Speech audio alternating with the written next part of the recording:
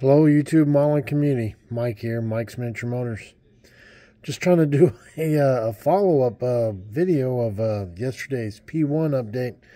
You know guys, I put TS80 over this and this yesterday morning, and then around lunchtime I filmed that video.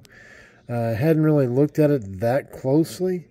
I was watching my video last night when I got home from work, and I was looking at it because I showed it and I was like, man, it almost looks like it's, a solid color, like a dark gray, even a flat black. And, I put my visors on and looked at it, and it was like, man, you can't even hardly tell that the carbon fiber is on there. And kind of made me mad, kind of bummed me out.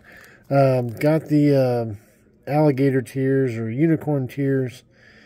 I mean, if you look here, you can kind of see it. But I rubbed right in front of where that seat goes with the Mr. Hobby thinner, and it made it a little bit better, but I'm not going to try to redo the whole thing. But it's going to go in the purple pond, and I just wanted to do the video beforehand. It should look like more like that.